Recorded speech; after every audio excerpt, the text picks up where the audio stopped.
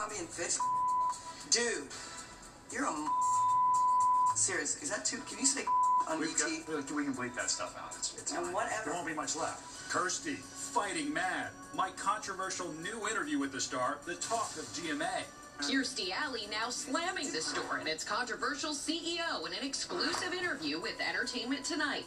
In controversial statements, Abercrombie & Fitch CEO Mike Jeffries reportedly told the online publication Business Insider on May 3rd that he doesn't want larger people shopping in his store. He wants thin and beautiful people. He's the CEO. What?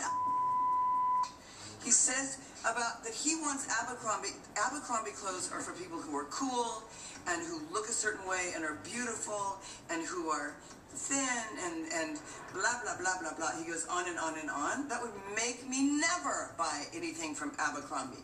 The CEO's comments set off a social media firestorm, one that Kirstie is more than eager to join.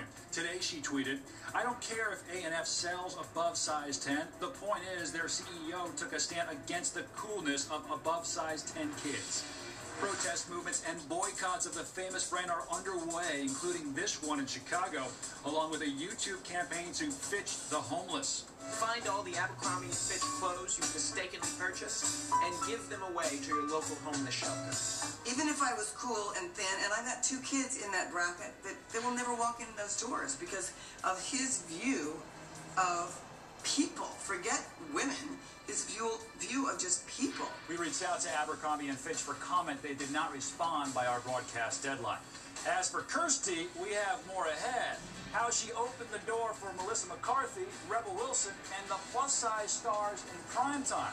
Does she think it's funnier to be fat? You may be surprised by Kirstie's answer. But right now, Brooke Anderson has more TV